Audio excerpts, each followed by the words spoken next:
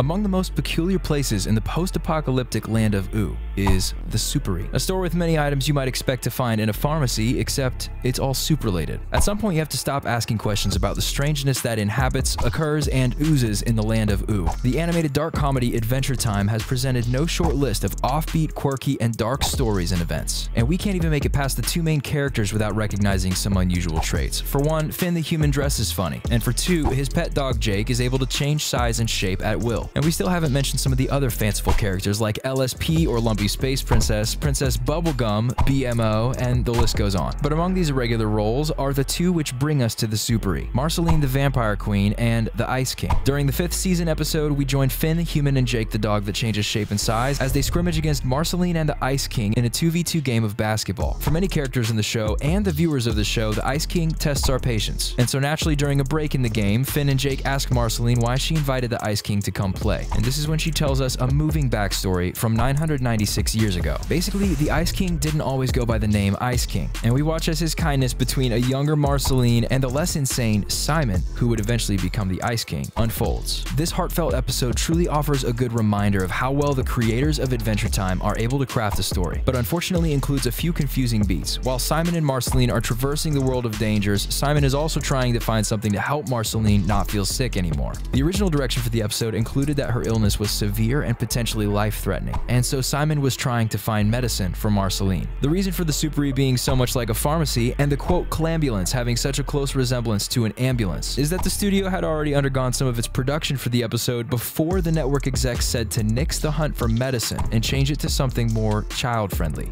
like soup.